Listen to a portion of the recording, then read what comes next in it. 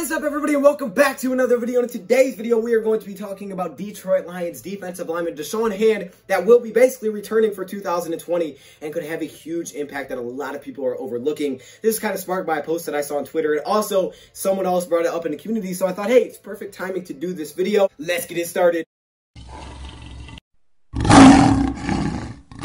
Welcome everybody to another video. Glad you guys are here. Today we have a pretty entertaining episode, but before we get into anything, we have to go check out the whiteboard-worthy comment of the day. This one comes from my guy, Dr. Detroit, who says this. Now, I just took a sentence from his entire comment. He said, rewatched the first 4 games of the 2019 NFL season.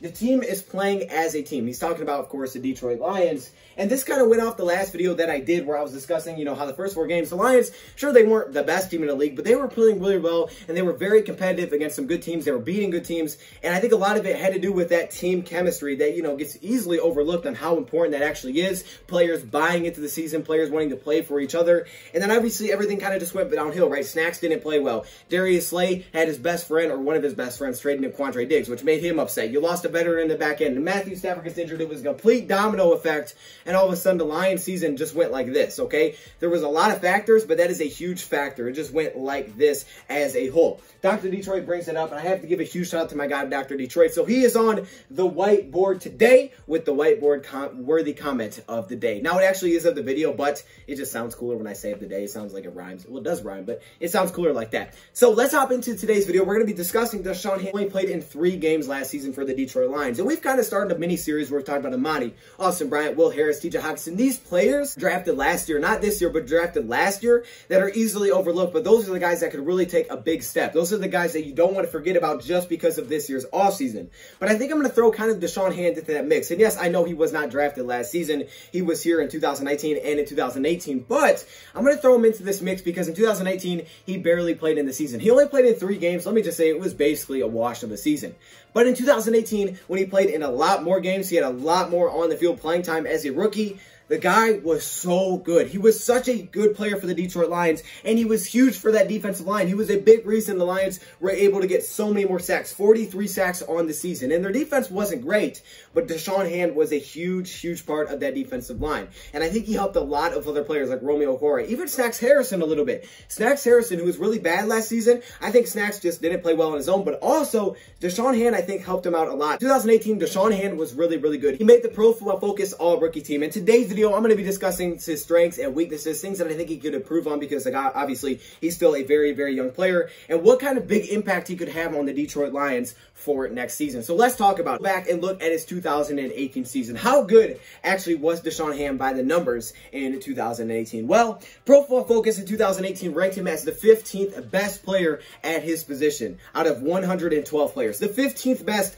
as a rookie. That's not 15th best of rookies. That's 15th best of everybody that played his position basically as a defensive tackle, but we know in the Lions scheme it's a little bit different. But basically as a defensive tackle / defensive end, Da'Shawn Hand was graded out very, very highly. He was given an 85.2 overall, a 77.6 against the run, 79.5 in pass rush, 17 solo tackles, 3 sacks, 2 forced fumbles, and 455 snaps. He made the PFF All-Rookie team, as I mentioned. He had 25 quarterback pressures, 18 defensive stops, and in those 18 defensive stops, he did not miss a single tackle. The guy was a beast, and he was only a rookie. This was only a rookie. Year 1 for Da'Shawn Hand, and he was this great. Now, like I said, last year was kind of a wash of a season. He missed most of the season due to injuries, so we really didn't get to see anything of Da'Shawn Hand, and that kind of leads us, a lot of us fans, to kind of forgetting Da'Shawn Hand and forgetting how big of an impact he had in 2018 and how big of an impact he can have in 2020. I think the Lions are really banking that he will bounce back in 2020 and have a big year for the Detroit Lions coming off of that injury, because if he plays like he did in 2018, the Lions defensive line is going to get much, much better. What I think Da'Shawn Hand did well in 2018 and what I necessarily don't think he did too well, maybe things that he could improve upon to get better in this Detroit Lions defense. But again, I said 2018, not 2019, because 2019 he played in literally 3 games. He just didn't look like the same players. I don't know if he was ever completely healthy. He was kind of just forced into that. He just didn't look right, okay? 2019 to me was kind of a wash of a season. But 2018, like we looked at the grades, he was incredible. So let's look at the strengths and weaknesses, things on the field that he did did well. Let's start off with the things that I believe he did well as a player for the Detroit Lions, and then he's going to bring back in 2020, because you don't want to forget about this guy. He's going to have a huge impact on this defensive line. Starting with the strength, the first thing is his upper body push. A lot of times you look at those big guys on the defensive line, you talk about their lower body, that great push that they get off of the ground. But when I look at a guy like Da'Shawn Hand, I see that upper body push, okay? I see his strong upper body, especially in his shoulders, his ability to use that muscle and that strength to get by an offensive lineman. Now, sure, you're not always able to just run right past an offensive lineman, and we'll talk about that in a second with his pass rushing.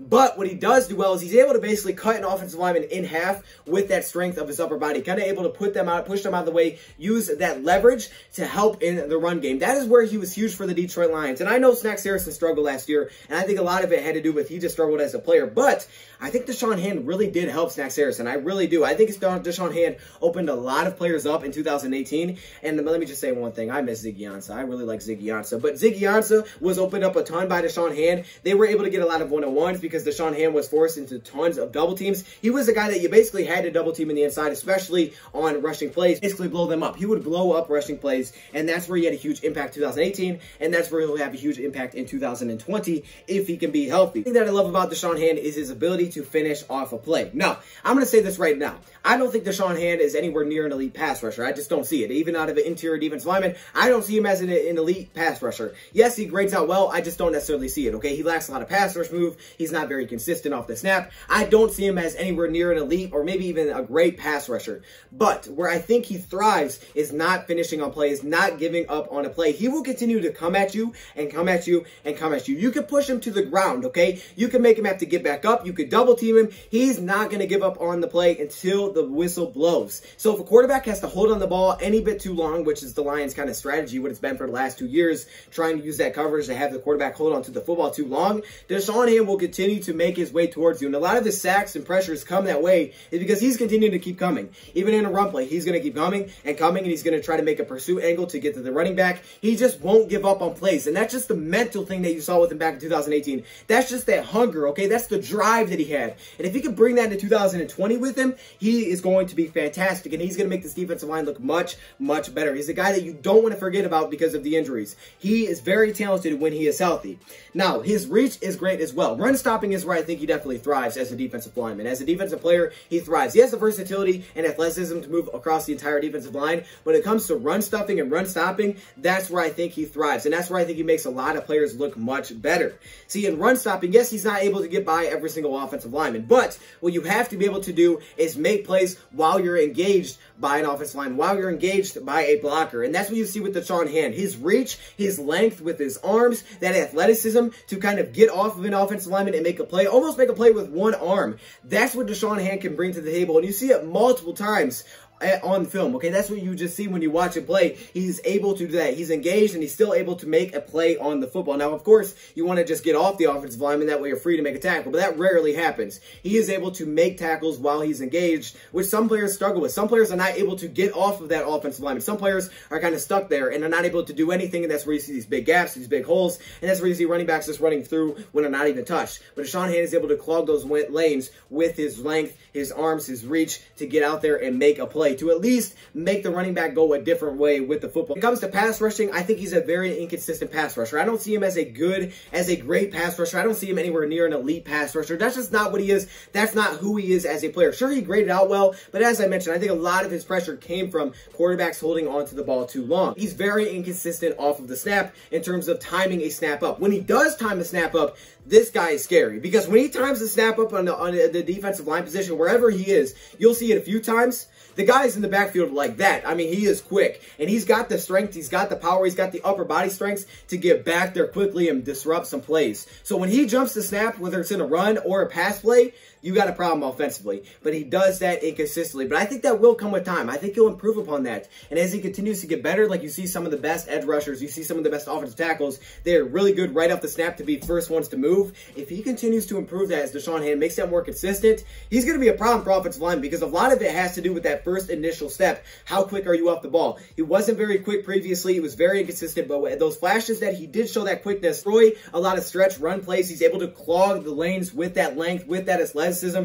to take away a lot of stretch plays. And teams love to utilize that, utilize their speed, their athleticism of their offensive line. But this is kind of what the Lions had to throw back at them as kind of a counterattack is their Deshaun Hand, because he's that athletic defensive tackle. He's got the size, but he also has that athleticism, right? Deshaun doesn't have any crazy athleticism. Deshaun Hand does. And that's what they're kind of able to just kind of throw out there defensively and say, hey, this is out of our guy. That's our guy to kind of take that away. That way offenses can't just continue to utilize that, because in the Lions defense, you got all these big run stoppers who aren't that athletic. Deshaun Hand gives you a mix of both, which is great. I see a little bit of that in Nick Williams, also definitely in Jayshon Cornell as well, but definitely Deshaun Hand, okay? That's what he brings to the table with his size. And again, he has the versatility to line up at any position on the defensive line. He'll play nose tackle. He can get into 3 technique. You can put him anywhere you want. You can put this guy in a 2-point stance on the outside of a tackle. You can line him up anywhere you want on the defensive line with that athleticism and versatility. The other thing that I saw about him is when I was talking about Jayshon Cornell, what he did in college and what scouts look for in defensive linemen is the play recognition, right? The read and react. If you guys remember, we talked about screens, for example, were a huge thing to look at, huge plays to take notes.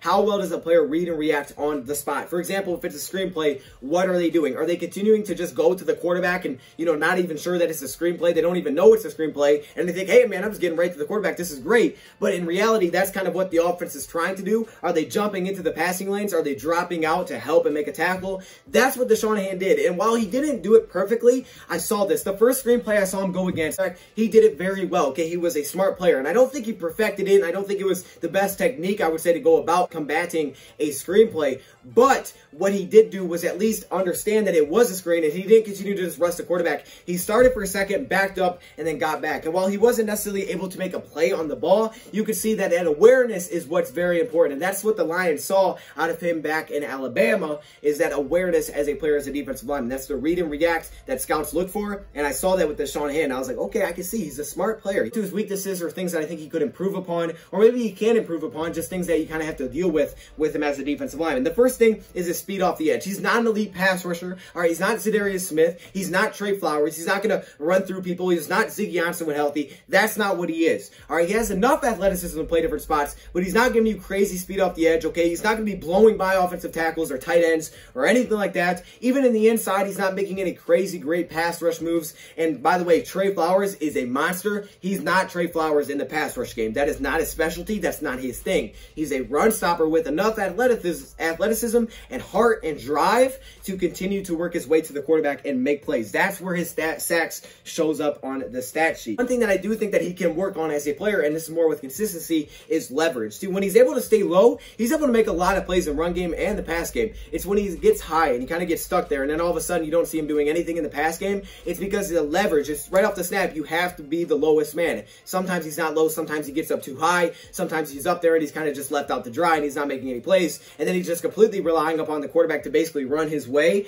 That way he can make a play on the football in passing plays. He was the guy to get a lot of double teams. He got tons of double teams last season, and like I'd say in 2018, like I said, that I think helped a lot of players like Snacks a little bit. I think it definitely helped Romeo putting up some really great numbers. And again, he wasn't here when Trey Flowers was playing well. So here's the thing that we got to remember, guys. Trey Flowers was here last season. He wasn't working with a Snacks that was playing as the best run stopper in the league. He was working with a Snacks that was ranked as the 65th best. He wasn't playing with a healthy Deshaun Hand that was doing this. He was playing with a Deshaun Hand that played in 3 games that was never really completely healthy. You put Trey Flowers with a healthy Danny Shelton and a healthy Nick Williams and a healthy Deshaun Hand, you are going to have problems at offensive line. This is what people are overlooking a little bit. Scheme is very important, but also health. If the Lions can be healthy and put these guys with Trey Flowers is already an animal, and you can see when you watch him, okay? Offensive linemen have to adjust their game to how they play him because he will eat.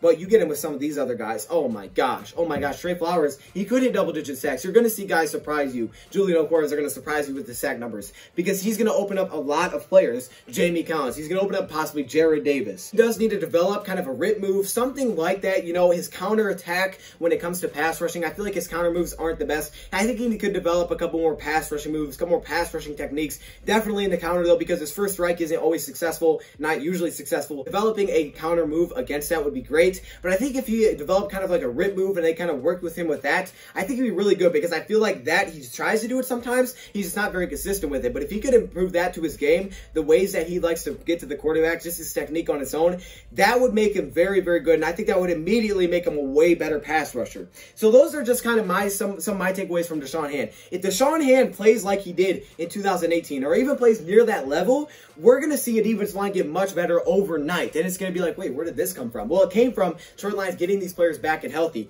The Lions have a lot of question marks, and they have a lot of guys that haven't played together. Trey Flowers, Deshaun Hand, Danny Shelton. These guys, if you get these guys healthy together, this defensive line is going to take strides like crazy. And that Trey Flowers that we started to see near the end of the season that was racking up all those sacks, you're going to see that a full season. He was getting pressure early, okay? I watched the games back. This guy was getting pressure early in the season. But if you put him with these guys that are healthy, he's going to look even better. He's going to look like that $90 million man to everybody, okay? It's going to show up on the stat sheet. And for Deshaun Hand, he's going to put up his numbers, because you could see it mentally. His drive, his hunger is what makes him so great in the NFL. That run stopping and athleticism and play all over a defensive line is what can make him great in the NFL. I'm excited to see what Deshaun Hand can do. Let me know your thoughts, comments below. Thank you, for watching. I hope I can see you there today, 4 p.m. Eastern time, for the Fan to Fan Network world premiere. It's going to be on Twitch, so go to Twitch, Fan to Fan Network, and you guys will see us there. Thank you, for watching, and I'm out. Or FTFN. FTFN is what it's short for, and I'm out.